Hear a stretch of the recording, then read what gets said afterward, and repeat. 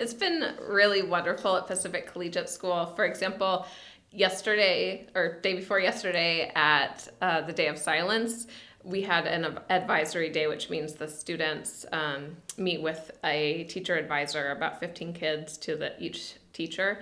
And because it was a theme of, LGBT bullying, a lot of teachers emailed me and said, do you have anything for me that, you could help?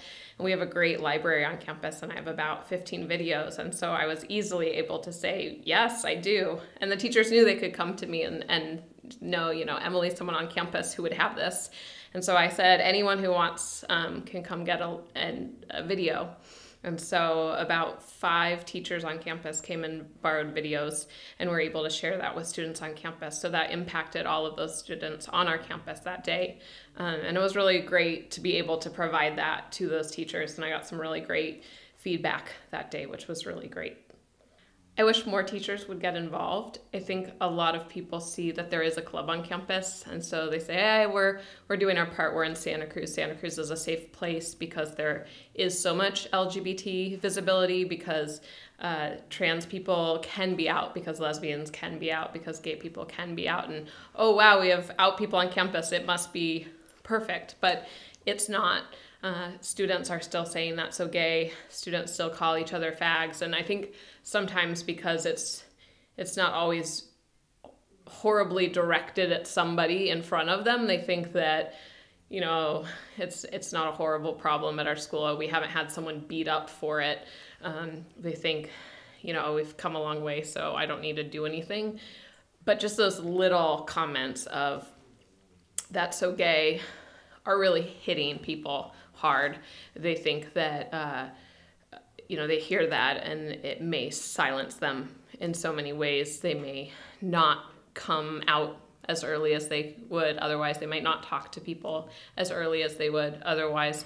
And so if we get more teachers involved talking about that and telling kids why it's not okay to say those words, if we get more teachers showing their support, I think that we can create a safer environment. I wish more teachers would come to our meetings, though I do think it's pretty amazing that teachers are showing videos in their classrooms. Well, I didn't know what any of the alphabet soup was, LGBT, or any of that was, until I was probably in junior high. And the first time I knew what a lesbian was, my initial reaction was like, oh, bleep, that's me. And then I put it out of my head because I was a good Catholic girl at a good Catholic school. And so it's like, in my head, I was thinking like, oh my gosh, that can't be me, that can't be me. So I put it out of my head for a long time. I don't think I really, I battled with myself for a long time. And then I finally came out to some friends my junior year in high school. And then I shaved my head and dyed a rainbow on it and my senior year, and got fully immersed in the queer community and helped start the Strange Project. 2 that really stand out that I've only ever been able to watch once are Dancer in the Dark and Life is Beautiful. I think they're 2 of the most powerful movies I've ever seen, about people who've faced severe adversity. They're 2 very beautiful movies, but don't watch them if you're in a bad place because they're really heavy. I can't just pick one. I love colors. I used to always say red was my favorite color.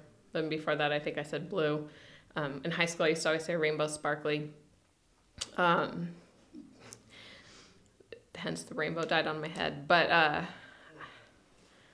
I really like a lot of colors. Right now, I'd probably go with like a greenish teal. Oh, and what does it mean to me? It's the color of the ocean. We live in Santa Cruz. It's a good color.